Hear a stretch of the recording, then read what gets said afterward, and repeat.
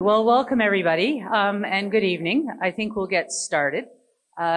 It's my very great pleasure to welcome you here to the Spring Wen Chair in Conservation Public Lecture. It's the second one in a series, which I hope will see someone someday saying, welcome to the 50th public lecture from the Wen Chair in Conservation. I'm going to keep my first remarks very short. My only job is to introduce the Vice Chancellor of the University of Western Australia, Jock Clough.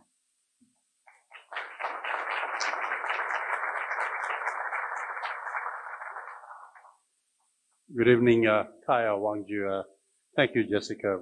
This is only job. You know, she's one of the stars of this evening. So that's probably the most important job. Well, I begin by acknowledging that our beautiful campus is situated on the traditional lands of the Whadjuk Noongar people. And I pay my respect to elders, past, present, and emerging. And I also acknowledge that members of our community are suffering as a result of the recent referendum. And I have urged our colleagues, university community, to look after each other in these trying times. And we will recover from it, but we need to look after each other, support each other. So, coming to this event's occasion, this is a happy occasion for us. Universities exist for the kind of things that we're going to learn about tonight. But I want to provide with a little bit of context on how this lecture came about. But these sort of things happen. They're wonderful things, but they don't happen by accident. A lot of work goes into it. And this is one of those happy occasions for me to share a little bit of background to this. So Jessica, who just opened the lecture, the formal part of the lecture, is a wonderful colleague. I have been working on marine conservation for a number of years. But recently, you know, we are fortunate enough to get support from the Wen family. The Wens are with us this evening to fund an endowed chair. Okay, so those of you who are not familiar with academic way of operating. We are a public institution. We receive most of our funding from government and student fees. Some of it, of course, student loans. And over the years, when I say we, all universities, public universities, over the years the balance has shifted. So students pay more at one point in time, long time ago. Education was free at this university. One of the universities that provided, probably the only university at one point in time in the British Empire that provided free education. So that's where we began. Now students are asked to pay more. But even with that, the expenditure side doesn't keep up with the revenue side. So for a university like us pursuing research at the frontiers, we need help. And one source of help is philanthropy, and all the great universities benefit from philanthropy. Philanthropic concept is an evolving concept in this country, quite advanced in the United States, but we are making progress. So endowed chair is one of those concepts where donors, generously donate funds. They go into endowment, and we continue to maintain that endowment in perpetuity. And the endowment funds chairs, scholarships, and whatnot. So quick background to the Wen Family Chair in Conservation. And as part of that, so chair is not just an individual, but chair has programs, research activities. And obviously we want to disseminate the work that goes on. But it's not just the work of the chair, the research work that covers, the areas of interest to the chair. So this is that venue, if you will, spring public lecture. And I'd like to acknowledge other supporters who have contributed. Of course, Wen Giving, who is the Wen family's philanthropic arm, Forrest Research Foundation, the Jock Clough Marine Foundation, and our own Oceans Institute. So you can see that we have the making of a cluster of academic endeavors, focusing on conservation, marine sciences and whatnot. So let me thank the Wens again for their vision, foresight, and generous support in partnering with our university and creating this Wen Chair in Conservation. And Jessica Meeuwig, Professor Meeuwig, is the first holder of the chair. So the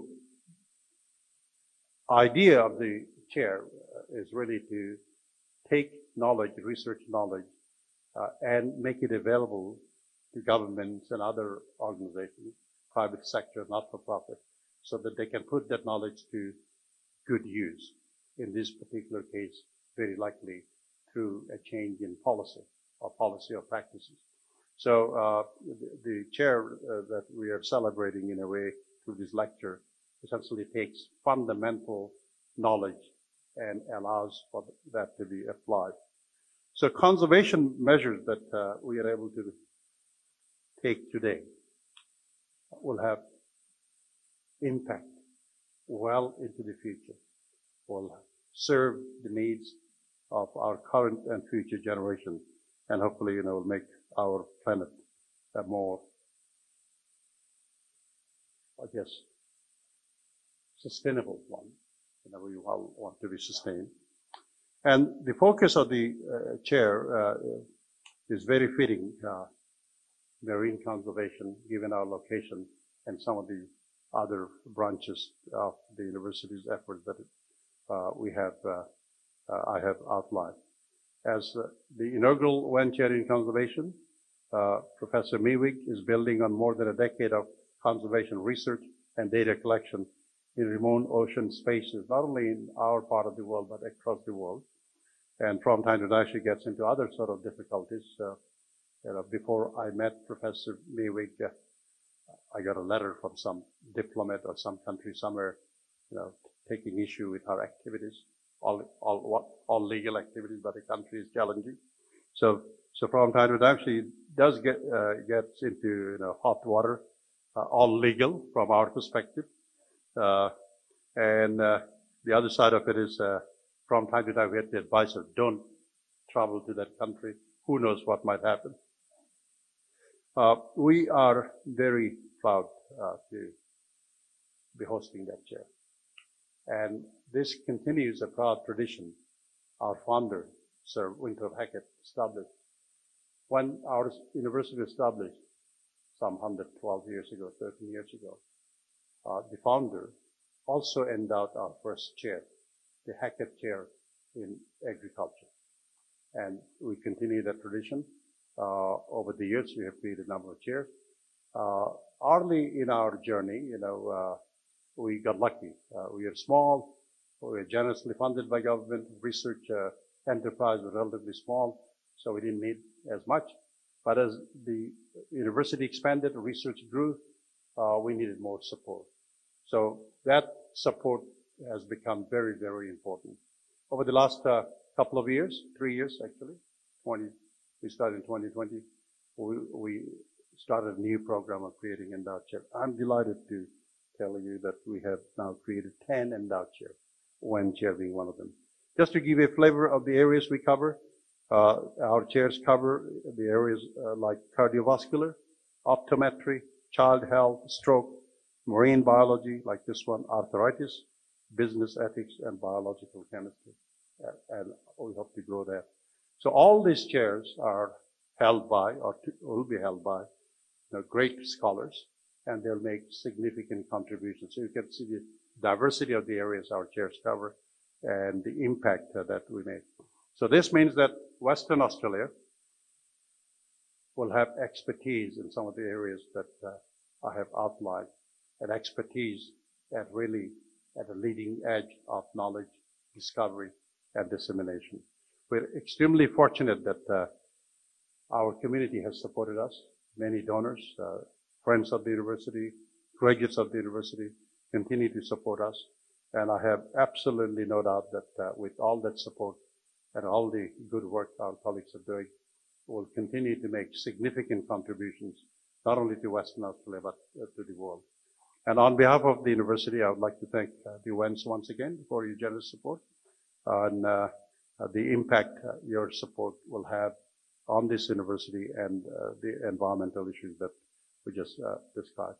I just want to express my delight to see so many young people here, and I assume that most of you are students. When one gets old, you know, a lot of people look young. I make the mistake of considering everybody student.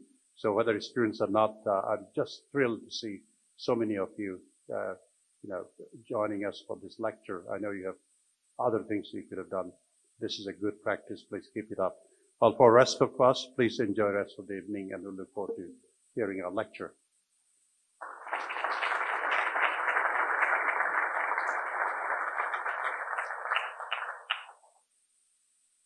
So it might be worth noting that the Australian High Commissioner to the country that will remain nameless is actually within this audience. So I wasn't quite sure what to make out of that story.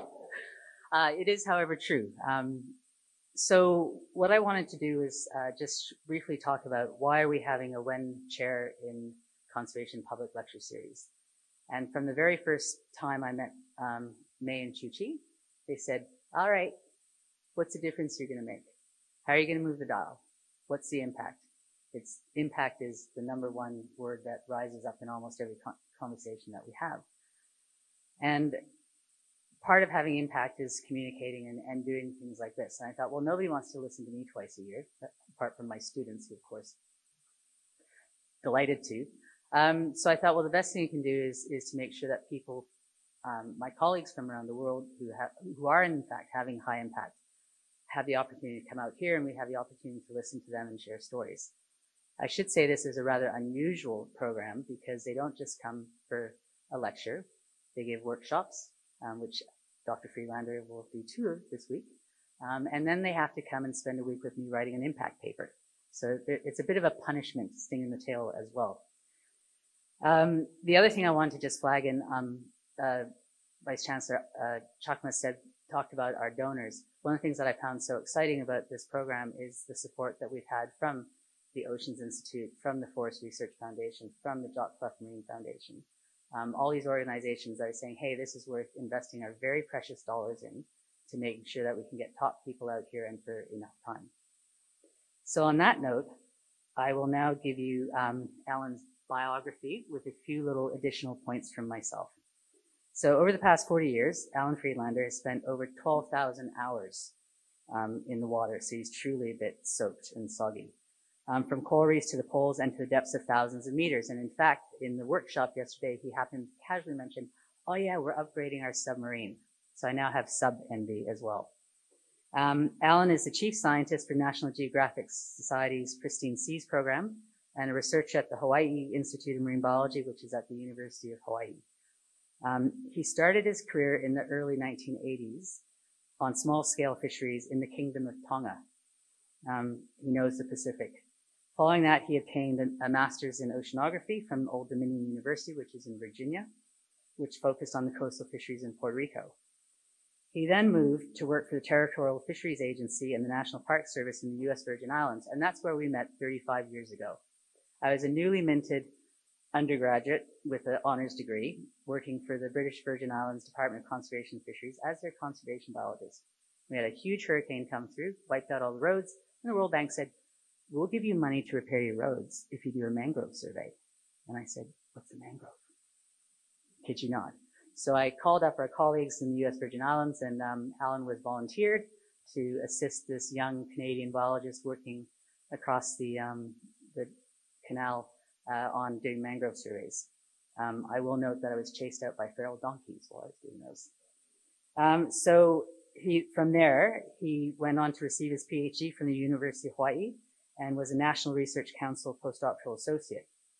Alan currently leads the research efforts to help understand and conserve iconic special places in the ocean and is an expert in marine ecology, fisheries, and conservation, and including understanding traditional knowledge and how that interplays with our management of our oceans. And that's where I met Alan again, because in 2014, I got a phone call that said, hey, I hear you got these groovy camera systems that count fish in the midwater. Want to come to Palau? I'm like, oh, I got to check my calendar, my schedule. Anyway, we went to Palau, and that started now a nearly 10-year program between Pristine Seas and the University of Western Australia. That's included the PhD scholarship for Dr. Chris Thompson, who's now a postdoc working with Pristine, a research fellow working with Pristine Seas, and so on we go. So, Alan's work on marine protected areas ranges from small, locally community managed areas to some of the largest protected areas on the planet. And this is where we get to impact. Over the last decade, Alan has led 40 expeditions to some of the most remote places on the planet. Pitcairn, Ascension, Tristan? Yes, Tristan da Cunha, and so forth. And the research that they've done there and the communication outputs that they've driven has helped create 26 large marine protected areas encompassing over 6.5 million square kilometers of our oceans. So that's a lot of impact. Alan is a fellow of the Royal Geographic Society, fellow of the Explorers Club, and along with the National Geographic Pristine Seas team was awarded the 2014 Environmental Hero Award by the Environmental Media Association and the 2016 Crystal Compass National Award from the Russian Geographical Society. He's done a heck of a lot. He's going to share not just the adventures, but the science and the research that's had such a big impact on our oceans. We'll take questions at the end, and with that, I'll turn it over to Alan.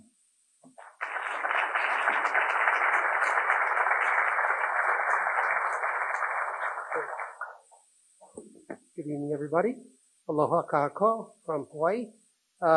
First, I'd like to acknowledge the traditional owners of the land that we're on this evening, and also like to thank the Wen family for the invitation, University of Western Australia, and first and foremost, my dear colleague Jessica Meeuwig for inviting me here. And let's get to it, I guess. Okay, so we look at the ocean, and it's vast, and it's featureless, and it seems remote. Yet life on Earth wouldn't exist without the ocean. It produces half the oxygen we breathe, absorbs 50 times the amount of carbon than land does, regulates our climate, you name it, we wouldn't be here without the ocean. It provides food, primary source of protein for over 1 billion people globally, livelihoods for tens of millions of people, particularly in developing countries. It's the greatest treasure trove of higher level biodiversity on the planet. Twice as many phyla exist in the ocean as exist on land. 12 phyla are exclusive to the ocean only. And also very important culturally, cultural connection to lots of communities around the world need healthy oceans. Recreation, everybody likes to recreate in the ocean. And finally, shoreline protection, particularly in the face of climate change. So hopefully you recognize that we wouldn't be here without a healthy ocean. However, despite the importance of oceans and healthy oceans, we've abused them pretty dramatically over time. Very few places on the earth are spared from huge human impacts, primarily North Atlantic and Mediterranean. Most of Southeast Asia are the most impacted places we see on earth. But if you look on this map, most of the planet has a significant human footprint to it. Okay, so the gradients of human impact affect what it looks like underwater. You go to a pristine place, some of the things I'll talk about through this talk, and you'll see vibrant communities full of large fish and healthy reefs. As we move on to greater human impacts, we start to see the absence of some things. Large predators, elements of the ecosystem start to get degraded. But as we go to that extreme right-hand side of the figure, it's pretty much death by 1,000 cuts. Between overfishing, coastal development, pollution, sedimentation, you name it. The ecosystem doesn't function like it should. The wheels have essentially come off, and the ecosystem doesn't provide the benefits to humanity that it should and that we expect of a healthy ecosystem.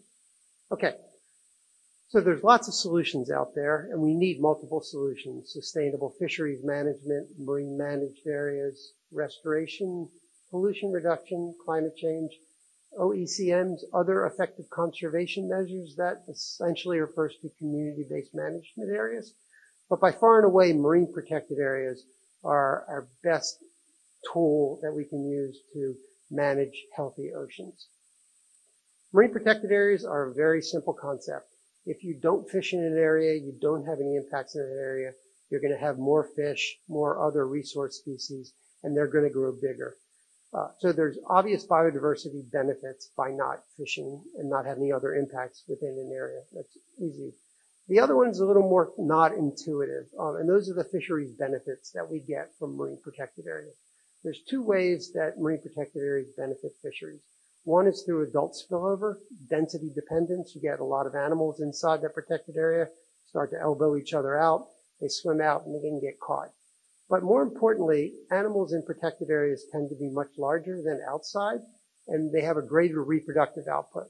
So a fish twice as big as another fish doesn't produce twice as many eggs. It produces 10 times as many eggs.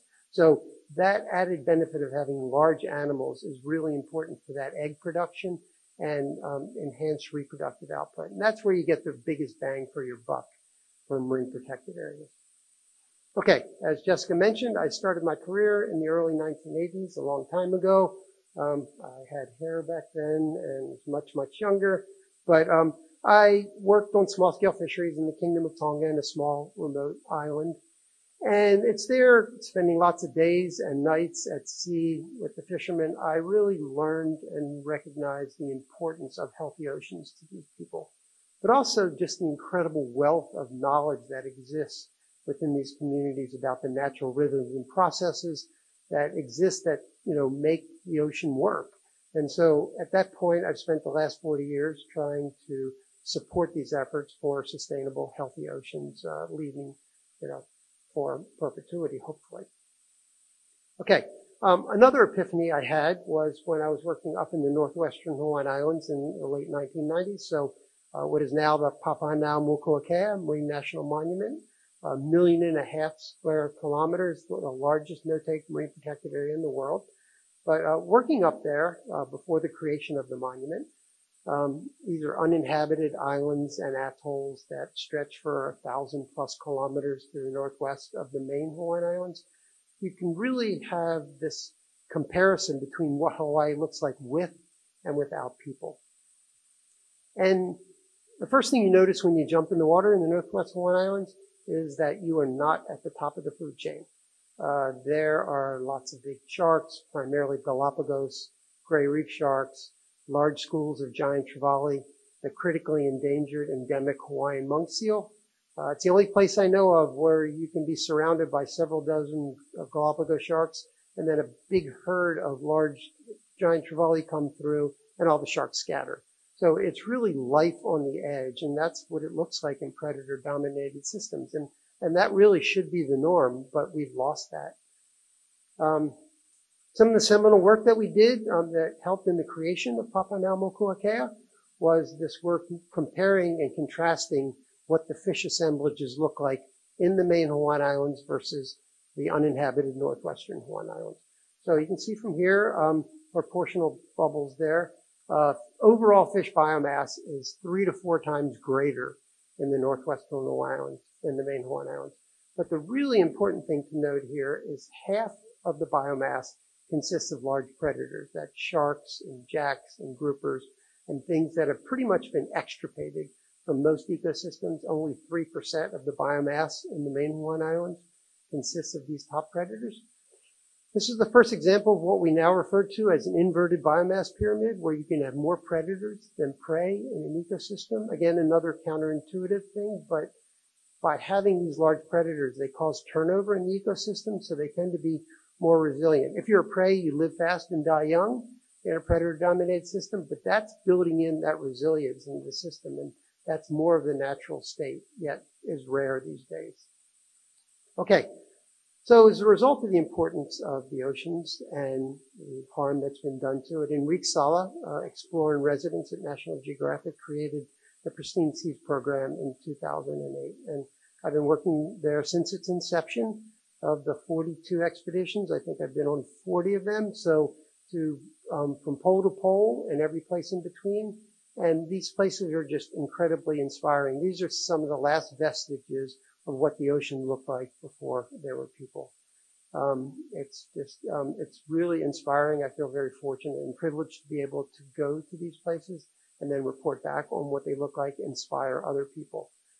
We've been very productive with a small team of scientists. We've produced a large number of publications, numerous papers in Science and Nature, and other high-impact journals with a small group of people, lots of documentary films, but most importantly has been the creation of 26 large marine protected areas, accounting for 6.5 million square kilometers of some of the last wild places in the ocean.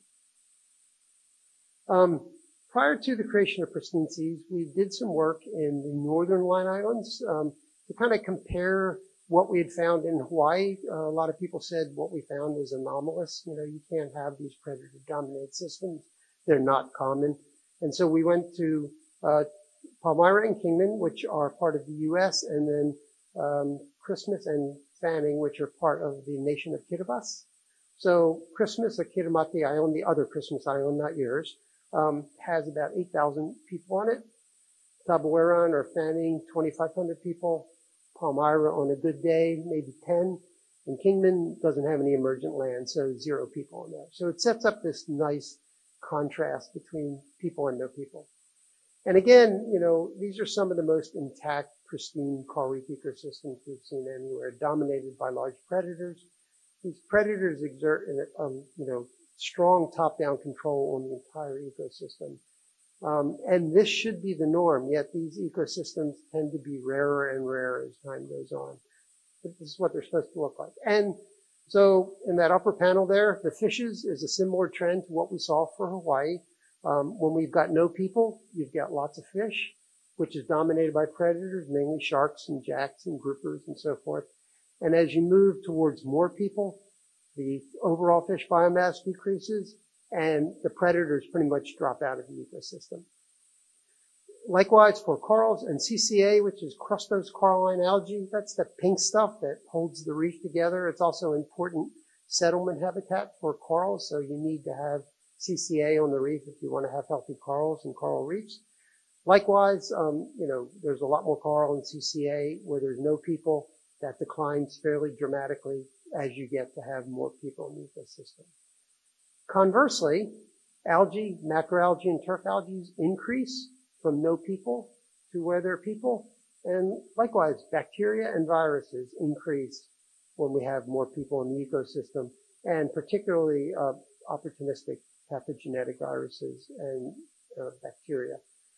Even with a modest number of people, only 8,000 to 10,000 people at Christmas Island, they can have a significant impact, not just on the fisheries, but on the entire ecosystem, from things that you can't even see, like bacteria and viruses, all the way up to the largest animals in the ocean.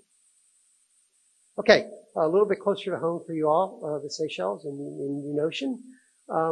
Several years ago, the Seychelles government went into a debt for nature swap with the World Bank and the Club of Paris. And what they did was they created the Aldabra Marine National Monument, 400,000 square kilometers, in exchange for giving up some of their national governmental debt. And again, this sets up another example of how we can look at these remote uninhabited islands versus the populated islands to the north of Mahé and Praslin and Ladig. So some of the most pristine ecosystems left in the Indian Ocean, dominated by large predators. These potato cod here were abundant. These animals can live to be 50 plus years in age. So you can imagine in most places where they're removed from the ecosystem, it takes a long time to regenerate their biomass. But they're super abundant down in the Aldabra archipelago and just a sign of a healthy ecosystem. Likewise, blacktip reef sharks. You could walk across the blacktip reef sharks in the lagoon in Aldabra. It's so abundant. And again, this should be the norm, but have been removed from most ecosystems and are very abundant in this whole archipelago. So definitely something that was worth protecting. Likewise, the endemic Aldabra tortoise. This is the world's second largest tortoise after the Galapagos tortoises. They've been extirpated from throughout the Indian Ocean for the most part due to hunting. The Aldabra giant tortoise almost went to extinction as well, along with the other ones. Right now, there's 100,000 Galapagos tortoises, Aldabra tortoises in the archipelago, so pretty amazing to see these lumbering animals crawling all over the place. Likewise, corals and coral reefs are very sensitive to climate change. And in 1998, there was a large warming event in the Indian Ocean. Many of the coral reefs died. The reefs at Aldabra and the archipelago there seem to have either became resilient to or resistant to this warming event. And that's a sign of hope for me that some of these reefs, particularly remote reefs, if you take care of those local stressors, will be able to recover from climate change. So what do we see in the Seychelles? In places that aren't protected from fishing, fish biomass is quite low, as you see on the left-hand side of the curve there, and almost no predators in the population, the red portion of those stacked bars. Even in marine protected areas, you see a modest increase in fish biomass and a few more predators show up. Even in no-take marine protected areas, we see increases of biomass relative to fished areas and a couple more predators. But they pale in comparison to what these remote places look like. The predator biomass is an order of magnitude of what we see elsewhere in the Seychelles, and the overall biomass is dramatically greater. So if we didn't have those remote places, we wouldn't have a baseline. We'd think our marine protected areas and their no-take areas were doing quite well because they're doing better than the areas open to fishing. Yet we need these critical baselines because they tell us how far we've strayed from what the natural state really is. Okay, back to the Pacific Ocean a little bit. So 900 kilometers off the coast of Chile are the Desventurada, or Unfortunate Islands.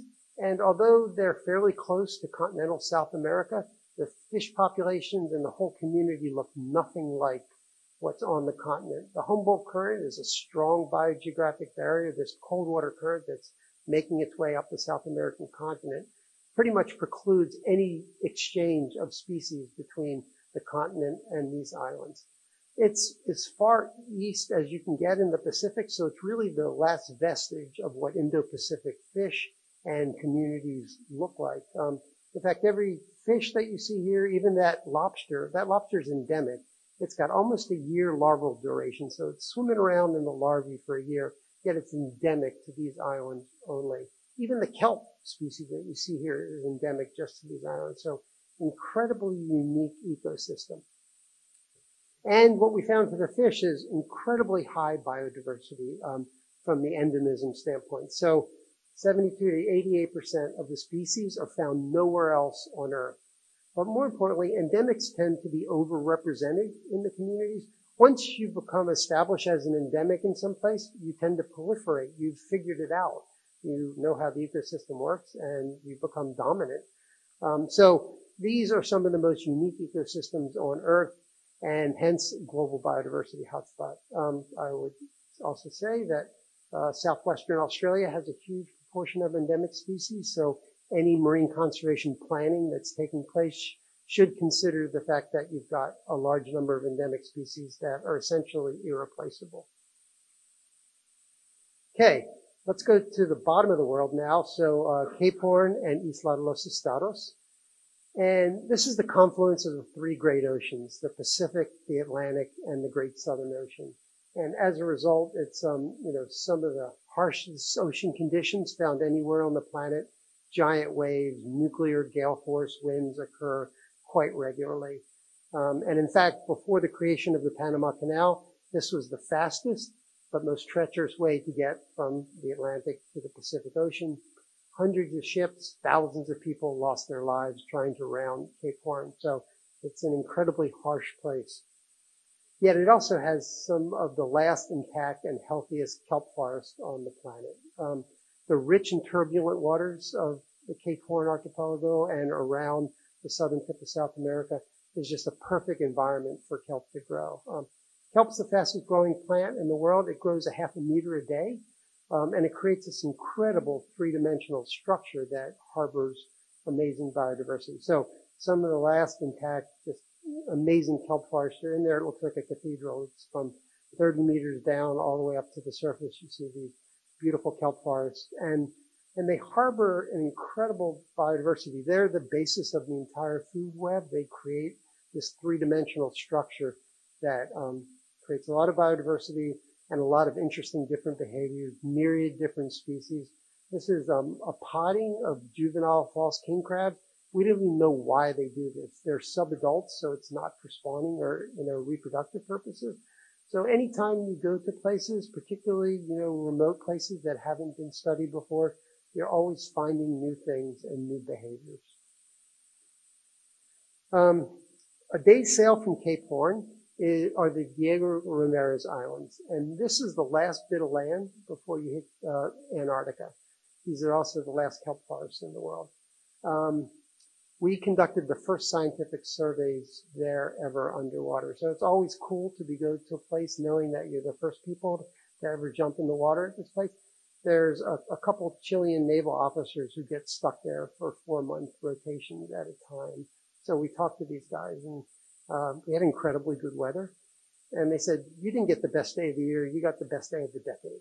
Because they said it's never like this. So we spent a couple days there swimming around, and it was pretty spectacular. But also, the most southern breeding population of albatross anywhere in the world. These are black-browed albatross. These are juveniles sitting on their mud nests. You can see the adults in the back. They're much smaller. The juveniles are all still fluffed out with all their down with them. But yeah, the symmetry of nature and the geometry of nature always blows me away as well. But yeah, so just incredible place on land and underwater. And again, they're the most southern kelp forests in the world. So they harbor these unique communities, great diversity, extremely healthy kelp forests.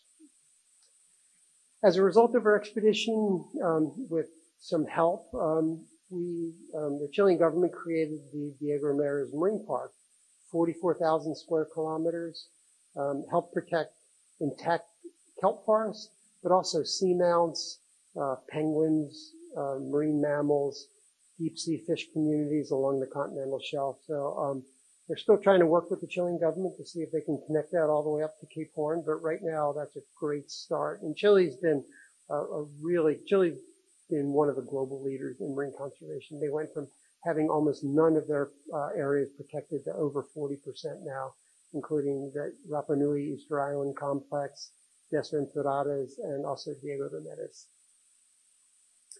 Okay, it's always rare to find historical data. It's even rarer to find historical data in really remote places. We were fortunate enough to go to Isla de los Estados, that's the other Staten Island, and we left out of Ushuaia in Argentina, went through the Beagle Channel, and then out to the extreme southeastern tip of the South American continent to Isla de los Estados. It's geographically isolated, and some of the really hazardous sea conditions, and that's really limited the amount of scientific work that's been done there. It's also the last vestiges of the Andean Mountains, so that's pretty much it before they sink into the ocean. And important for these southern rockhopper penguins and lots of other species like South American sea lions.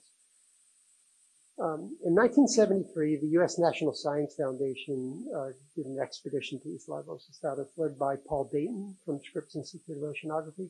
Paul's considered one of the fathers of kelp forest ecology. And interestingly enough, they were supposed to be working in Chile, but that was about the time of the coup in 1973 when Allende got deposed. And so they ended up going to Isla de los Estados instead. And they conducted the first and only surveys there until our expedition in 2018. So Paul's a good colleague and a friend, and he was super excited the fact that we were going down there. So he opened up all his old field notes and his photos and gave them to us. And he took meticulous notes. For all the students in the audience, remember about don't just think about collecting quantitative data. You have to collect natural history data as well. It's very important. Because of Paul's meticulous notes on kelp, on sea urchins, on all the other species within those assemblages, we were able to directly replicate his surveys and go back to the exact same spots that he had surveyed 45 years previously. And we found essentially similar ecosystems to what Paul found. Our photographs are a little better because it was back in the day, but for the most part, the kelp looked the same. The urchin populations, the whole marine community looked very similar. There's not many places in the world that you know of today where you can say 45 years later that the ecosystems look similarly healthy. that they did. Okay, so after coral reefs, kelp is probably the most endangered ecosystem on the planet. Kelp need cold water to survive, and as the oceans get warmer and ecosystems become tropicalized, we get kelp around the world are in trouble, and many of the kelp ecosystems are being degraded. Fortunately, and most of that in the northern hemisphere, in the North Pacific, North Atlantic as well. It looks like the kelp forests around southern Patagonia seem like they may fare better than others heading towards 2100. Also, it looks like Western Australia may do okay as well. Can't say the same for Tasmania, but there is some hope for some of these kelp forests, especially if we maintain the diversity and reduce the local stressors, and then we have to deal with climate change, obviously, at a global scale. Okay, we had the pleasure of going to Franz Josef Land, the most northern bit of land in Eurasia. This was a stopping off point for the early explorers in the late 1800s who were trying to find the North Pole. Since the Russian Revolution in 1917, no expeditions who were non-Russian were allowed to go up there until ours. So we did a joint expedition with the Russian Academy of Sciences, went to Franz Josef Land, went throughout the archipelago, some of the most northern kelp forests in the world, 82 degrees north, as far north as we got, pretty close to the North Pole, and sea surface temperatures of -1. I got frostbite, but all the other animals seem to be doing quite well. So despite the fact that it's what we would consider a fairly inhospitable environment, life thrives even at -1. And there was an article in National Geographic magazine that came out called The Meaning of North about our expedition. And this photo is kind of emblematic of what's going on in the Arctic and Franz Josef Land in particular. The Arctic is warming faster than most other parts of the planet. And so this place should be just covered in ice right now, even in the summertime.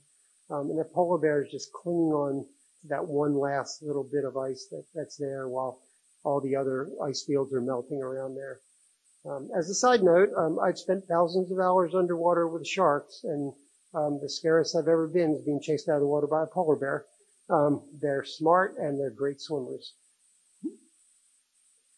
So as a result of our work and working with the Russian Geographical Society and the Russian Arctic National Park, they were able to create or expand the Russian Arctic National Park to include Franz Josef Land archipelago at 74,000 square kilometers. So big thing. That is to this day the largest marine park in Russia, and up until recently was the largest park in the Arctic. Okay, the deep sea is largely a mystery. We don't know much about it. With the help of National Geographic, we have developed these deep water drop cameras that have been to the bottom of the Marianas Trench, and more importantly, back again. So these allow us the opportunity to explore the deep sea relatively easily.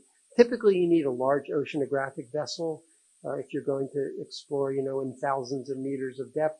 We've developed these fairly simplistic tools that are about the size of a beach ball. They can be deployed off the side of a Zodiac, and they're baited. They can stay down for as long as we program them for, typically about 12 to 14 hours. And we can see what's going on in the deep sea. And you see just amazing things that you didn't know down there. 2,000 meters in Hawaii, you see the cutthroat eels, giant chimeras, rat tails.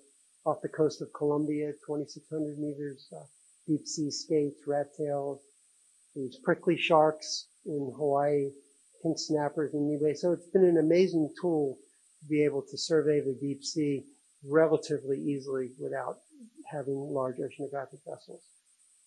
So, what have we learned from swimming around and surveying these last wild places in the ocean? 5 basic things come to mind for me.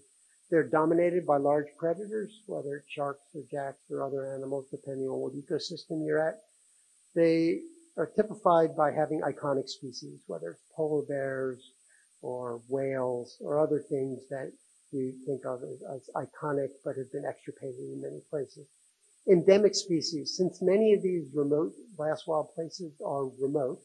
They tend to harbor species that are found nowhere else on Earth, making them very unique and important.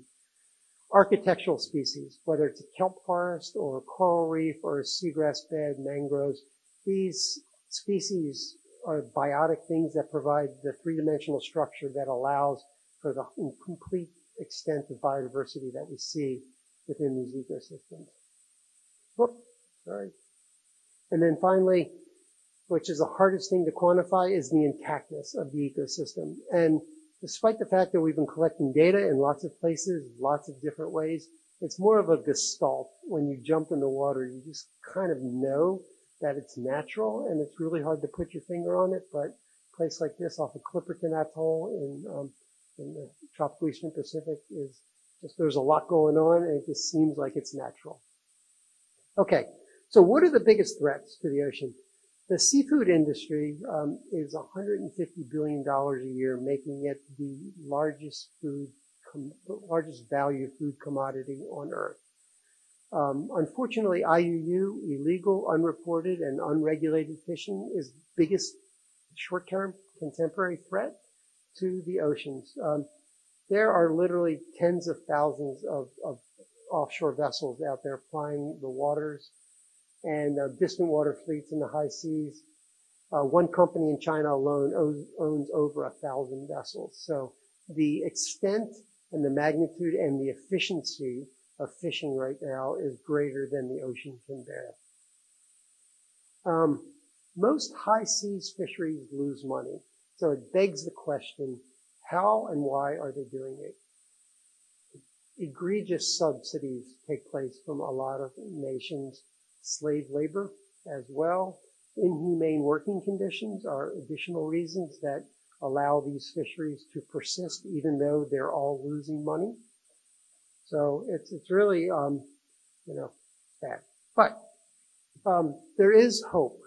Cutting edge technology has kind of evened the playing field a little bit.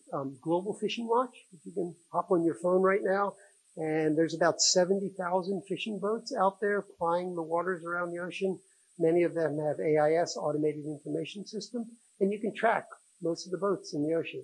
The big players are China, Japan, and Spain, Korea as well to a lesser degree. But you can see where these large-scale industrial boats are fishing around the world. They're working with Google and other smart people using, machine learning and AI to try to figure out like when boats are turning off and on their AIS, when they're complying, when they're not complying. There's global agreements in place now, the port states measure. If you do something bad in one country, you can be denied access to another. So there are, international tools in place right now that are trying to deal with this. And whether it's satellite technology or radar technology, there are ways to track vessels, even vessels that don't have transponders on them. Lastly, governments are starting to wise up that these are becoming national security risks. Boats that are fishing illegally, if you're doing one thing illegally, chances are you're going to do something else. So arms running, drug running, human trafficking are often taking place at the same time that illegal fishing is taking place. Also, some of these vessels are hybrid vessels that are also doing clandestine surveillance for their national governments. So a lot of countries are taking notice of this, and it's starting to be an issue, and which I think is a good thing in the long run. The biggest long-term threat is climate change. Global warming, ocean temperatures are warming globally, the ocean's becoming more acidic. In the case of coral reefs, when oceans get too warm, corals have symbiotic algae that live inside them. That's what gives them their color. When the water gets too warm, they expel those algae. That's why the corals turn white. It's called bleaching. If they don't reacquire them over a period of time, then the corals end up dying, particularly if you don't have a lot of herbivores around. So the surgeonfish and the parrotfish are the lawnmowers of the reef. If they're there, they can keep the algae at bay while the corals try to recover. But climate change is going to be the biggest long-term threat to not only coral reefs, but just marine ecosystems as a whole. But there is some hope. Our work in Kiribati in the Southern Line Islands has shown that reefs can be resilient to climate change and what some people are referring to as super reefs. In 2009, we went to the Southern Hawaiian Islands and hit a bus. And we saw incredibly healthy reefs with high coral cover, lots of fish, amazing place. In 2015, the temperatures exceeded the threshold by 15 weeks, called degree heating weeks, and all the corals bleached and half of all the corals died. But by 2021, when we went back, all the corals had recovered. You get a different suite of species in there than you had initially, but, you know, nothing's static. Everything's evolving over time. But if you take care of the local stressors, these, global stressors, at least we can deal with and it just buys us some time while we deal with the ultimate issue of climate change. There's coral core down there from a Porites, a big massive coral, where we took a drill and cored down into the coral. These are slow growing corals, but you can see the mortality scar from the 2016 bleaching event. But the coral has been able to resheet and regrow. So again, if you take care of the local stressors, reefs do have the ability to rebound. Okay, marine protected areas are great. They're important. Excuse me. Less than 3% of the ocean is currently protected from fishing in highly protected or fully protected marine protected areas. And most of those are in a small number of extremely large marine protected areas. So why can't we move the dial? There seems to be this disconnect between fisheries and conservation. Marine protected areas can be a tool for biodiversity conservation, but also can be a tool for fisheries. Fisheries, don't live in isolation. Marine protected areas don't live in isolation either. They both are important components of healthy oceans, but it's not an either-or scenario. We need to have both. There is a global agreement in place now. In the Montreal meetings of the COP a few years ago, there was an agreement, a framework to protect global biodiversity by 2030. So protecting 30% of land and 30% of the oceans by 2030. So, excuse me, there's been a commitment by most of the countries around the world to try to achieve those goals. But it's not just about protecting 30%, it's about protecting the right 30%. So what is the right 30%? We recently published a paper in Nature where we looked at how to protect the ocean for biodiversity, food, and climate. We looked at biodiversity for a number of different species, seamounts, biogeographic provinces, and looked at the threats. And we came up with maps for biodiversity, maps for food, and maps for carbon stocks. And these are the places that we would want to protect and give the highest priority to. If we wanted to protect each of those, we combine them all. So if you've got a win-win scenario for all three of those. Surprisingly enough, which hadn't been looked at before, trawling remineralizes a huge amount of carbon on the shelves, a lot of continental shelves around the world. It's equivalent to about it's about 6% of the global carbon, which is equivalent to the aviation industry. So not huge, but not trivial. So if you stop trawling on all the oceans, they would be a much better absorptive sponge for carbon. Likewise, we can increase fisheries and food production if we target the right protected areas. But also we have to look into, futuristic planning. So what's the world going to look like in 2050? We've identified areas,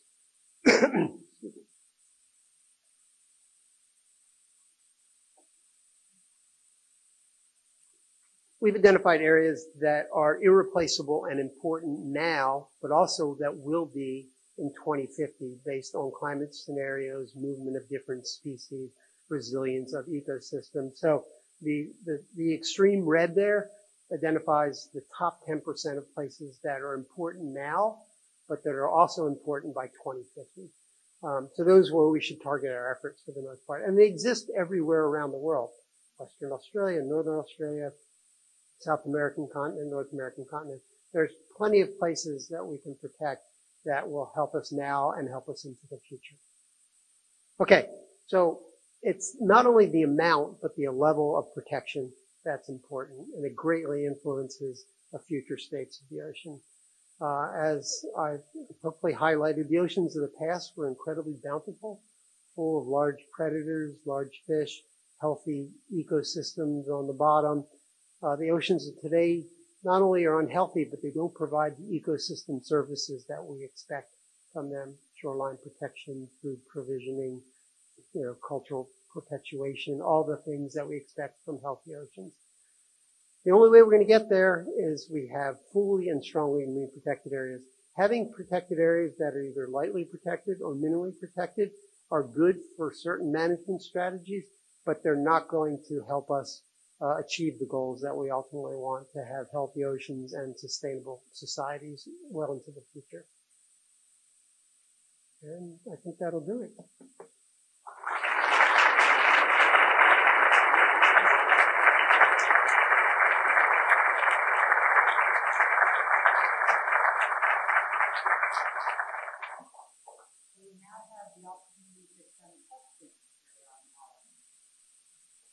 Alan, I've just been following this ridiculous North Atlantic Ocean temperature increases through September. I think that I'm just following these increases, and they've had to adjust the y-axis twice, and I think it's like average 1.4 degree, like breaking all models they've had before. Can you kind of comment on what's happened like July, August, September, and how that changes the way you've maybe previously looked at the sustainability of the ocean? And I noted your point on all of the plants that we also rely on. Right. I mean, it doesn't just seem to be in the North Atlantic, although the North Atlantic is ridiculously off the scales, but I think it just increases their sense of urgency to do something.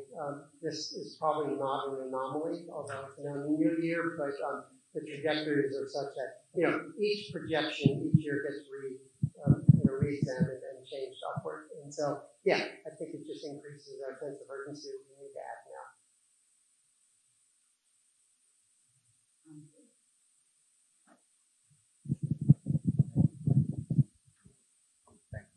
Thanks, Alan. Any commentary on the indigenous wisdom which might have affected positively our knowledge? Right. I didn't address that in this talk. You need to give me a couple more hours.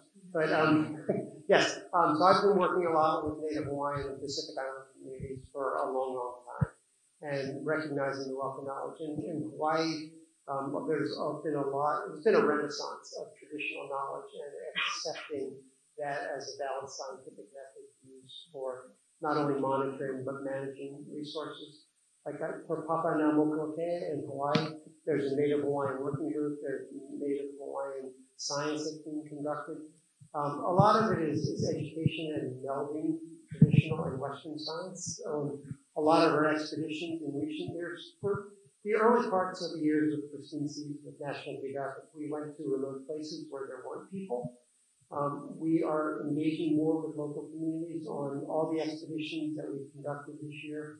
We've had local researchers, local scientists, local elders on board with us. So and we don't call it capacity building anymore. It's really capacity sharing, right? There's that exchange of values and ideas that takes place. Last summer, we were in the Canadian Arctic, and we had a lot of elders with us on the expedition, that wealth of knowledge that exists. So, yeah, trying to document that and incorporate that into conservation planning is becoming more respected and resolved now, but it's unfortunate it's taken so long to recognize that thousands of years ago people figured a lot of this out.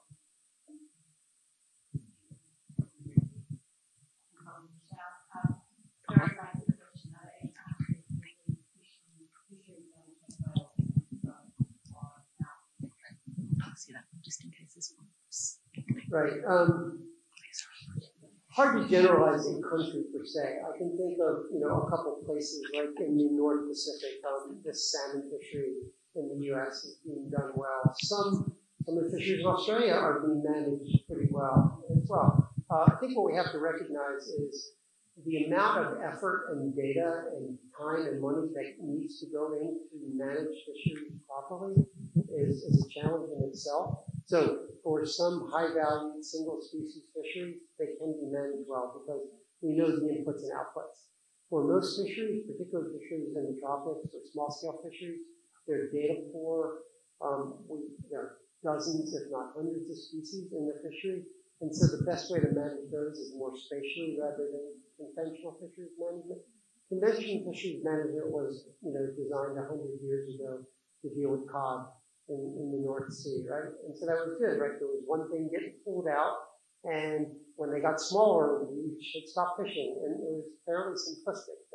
The mathematics has become much more elegant over time, but it tends to have lost its way a little bit and not recognizing the broader ecosystem impact. So I don't want to, highlight specific countries or specific fisheries, but there are well-managed fisheries, and they should continue to be well-managed, but they have to be viewed in the broader context of the whole ecosystem. So looking at protecting the high seas, if we want to achieve 30% of global protection of our oceans, we're going to have to look at beyond national borders. How do we achieve that? Yeah, it's a good point. Like I said, most high sea fisheries lose money, and most of those fisheries go to high-value developed country markets. So it's not really about food security at that point.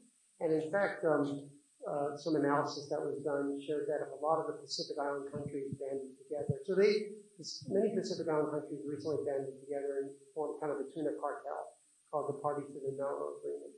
And they've dramatically increased their revenue. So rather than doing bilateral agreements with China or with Korea or Japan, they allocate vessel days and things like that, and they dramatically increased their revenue and their value. For many Pacific Island countries, it's their only source of revenue is tuna. Although the geopolitics is coming into play now for the Pacific Islands now, which is very interesting.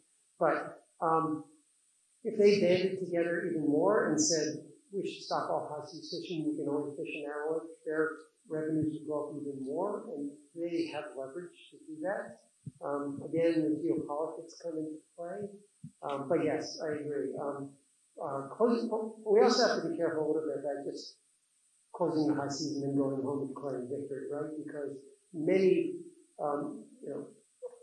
it's not just about achieving 30%, it's about achieving the right 30% and for whom. So, we need to consider coastal communities who will benefit from closures, even though it's counterintuitive to some fishing communities.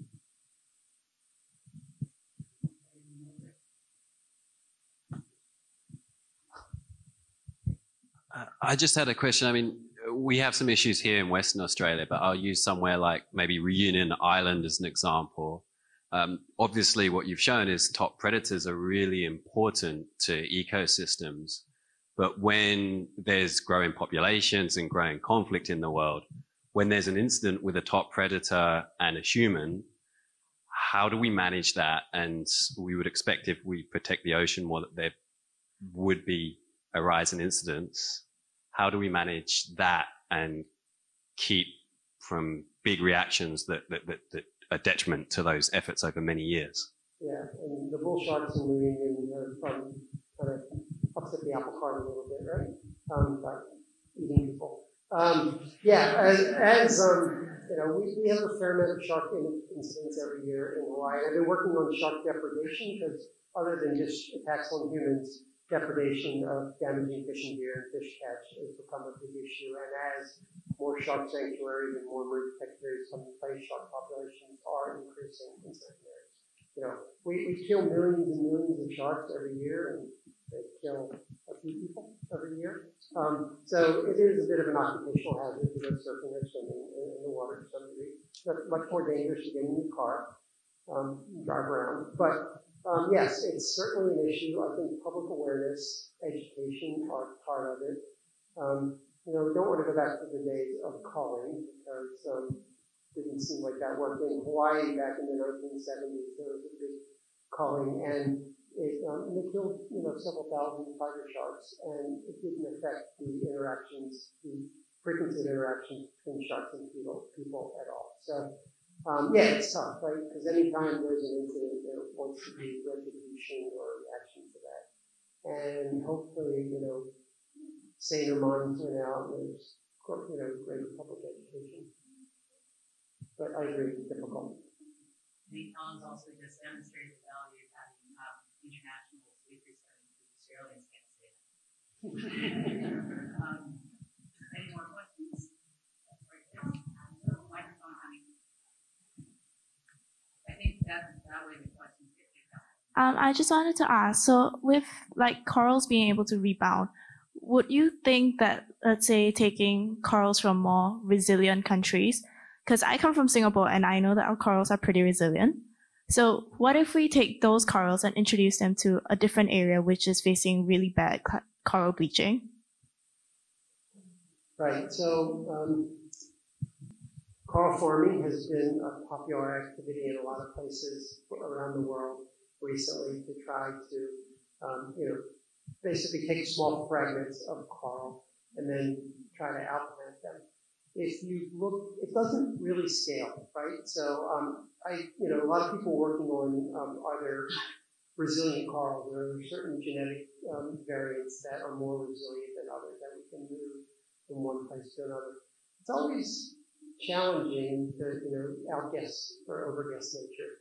But more importantly, the scale of things, we did a little back of the envelope exercise where if you wanted to calculate how much it would cost to grow corals, outplant them, and excluding even the mortality that would exist in them, it would be on the order of millions to tens of millions of dollars per square kilometer of reef. And I don't think anybody's prepared to spend that kind of money to, try to transplant coral in a reef, especially the high likelihood that many of them are going to die. So I don't want to say it's a feel-good exercise, but I think we need to deal with the root problems, which are essentially climate change.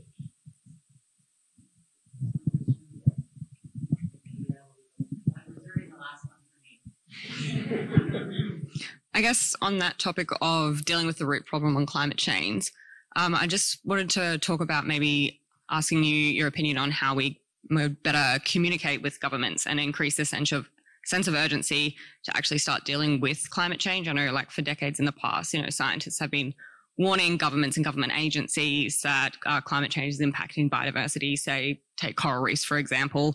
Have all these bleaching impacts. Yes, the corals do rebound, but as you were saying, the fundamental biodiversity on those coral reefs are changing as a result. And then with continual sort of increasing temperatures, these reefs are subject to bleaching events, like decreasing their chances of bouncing back later. So how do we as scientists use our knowledge and try and enact more urgent change from governments? I wish I knew the answer.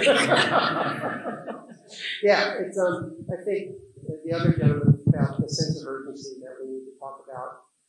Probably making it a monetary issue, whether it's livelihoods or food security, social cohesion. I think all the things that we talk about are important.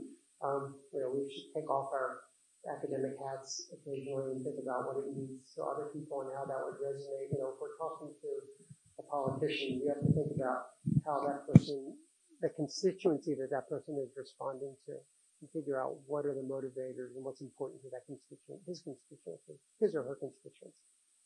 But yeah, it's difficult, right? We've been, talking about this for a long time, and it only seems to be more accelerating by the day.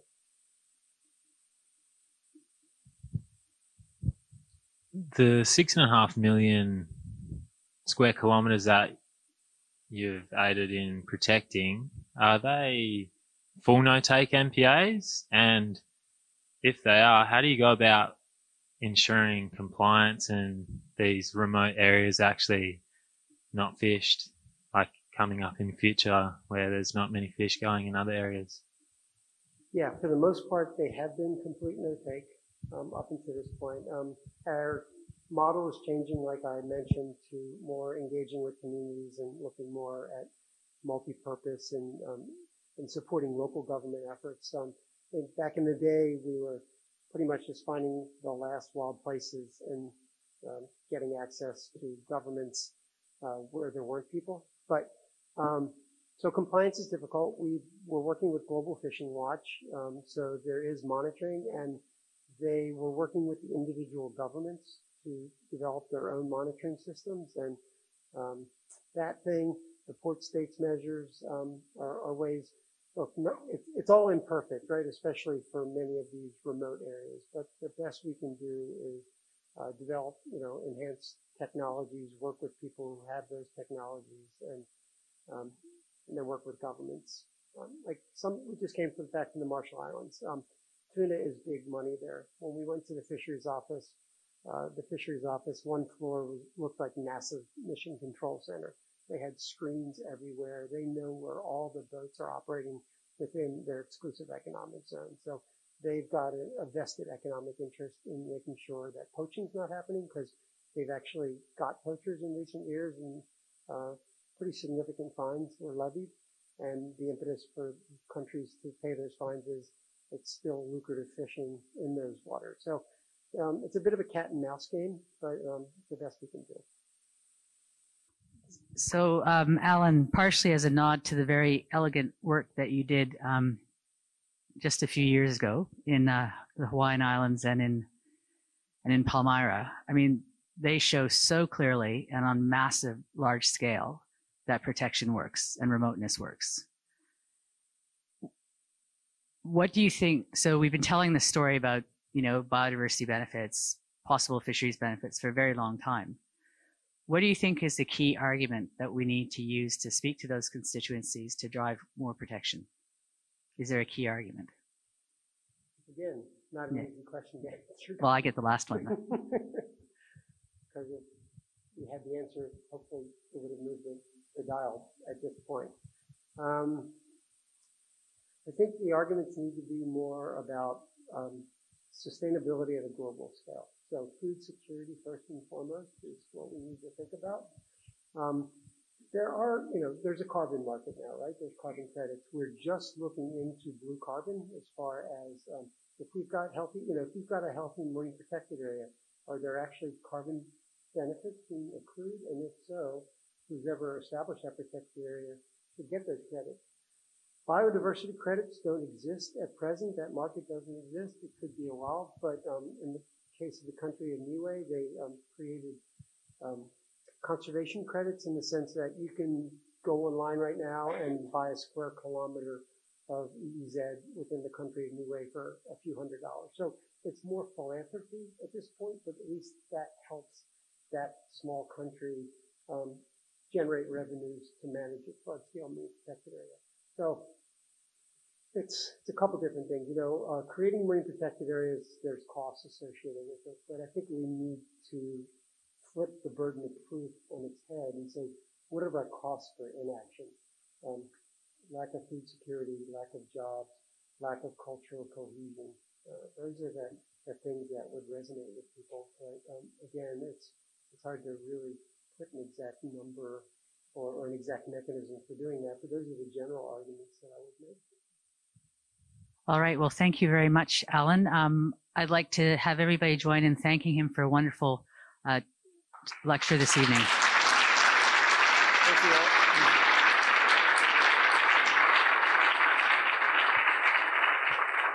And I was remiss. Putting together a lecture like this is not a trivial thing, let alone the entire 2 weeks of activities. So I just want to also thank Vivian and Cora and Melissa and Tara and Virginia from Oceans Institute, Development Office, Forrest Research Foundation, who've helped make my life so much easier by pulling together a wonderful event. And of course, the last people I need to thank again so much are Chu-Chi and Mei Wen for having the vision to drive academics to have impact. So thank you.